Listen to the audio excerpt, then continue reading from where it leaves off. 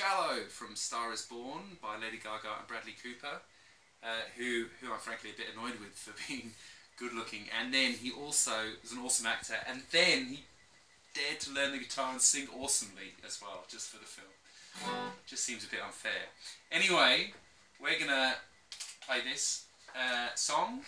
It's pretty straightforward. It sounds complicated, but it's pretty straightforward. So we're going to play some simplified versions of the chords, just to make it easier for us to get there. First up, we've got an E minor 7. Now normally we'd play E minor like that and maybe put, that's E minor 7, but we actually don't need this string, so we're not going to use it. So what we're going to do here is we're going to play 6th string with our thumb, first finger on the 4th string, 3rd finger striking the 2nd string, and then 2nd finger on the G string. So it's going to sound like this. So 1 and 2 and then we're going to switch to a D with an F sharp bass. Thumb goes here on F sharp, and then your fingers come pull on the chord, and then you're going to play a G, all at the same time. So you're going to get E minor, D, G, and the count is 1 and 2 and 3 and 4 and 2, 3, 4. Okay. Next bit is C. We've got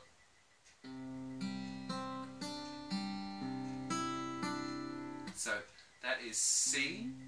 We're playing a regular C here. So 5th string, 3rd string, 2nd string. Little finger goes on D on the 3rd fret. And then we hit the G string, and then we hit the bass, and the top 2. So that's 1 and 2 and 3 and 4 and then we play a G, 1 and, we play a D, then we got this little trill. So your 2nd finger is going to come up, you do a hammer on, pull off, and then play back down the chord, so it's going to sound like this. So you get G, D, G, D, and then you repeat what we're going to call riff 1, which is this bit. Okay, then in the verse we pretty much get that. Now instead of the really elaborate C thing we had with the C add 9, you know, G.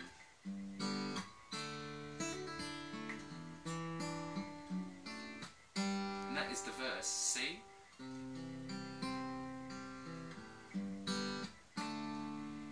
And then the interlude in between verse 1 and verse 2, we just get riff 1 twice.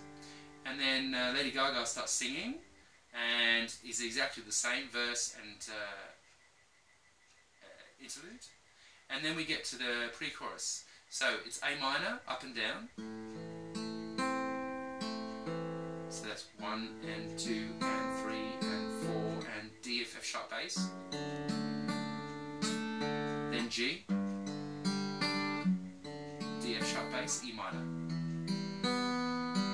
A minor. G, F, G, D, F sharp bass. It's been a long time. G, D, E minor. Then the chorus comes A minor, G. So we can just go A minor, use one finger on G because we're not striking any strings that, you know, aren't in the chord, and then F sharp, and then a G major, D, F sharp bass, E minor. Okay, that happens around twice, and the second E minor just kind of rings, and then you get this kind of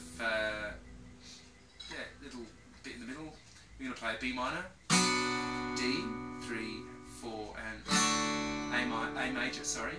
And about here you could start doing it like crescendo. E minor, B minor, D major, A major, and then A minor. D with F sharp bass.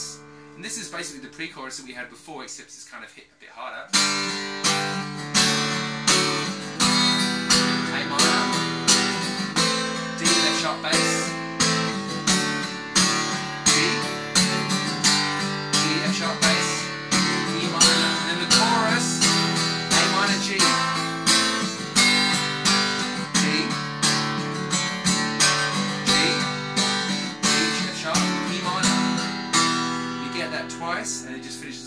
minor. And that's it. That's all there is to it.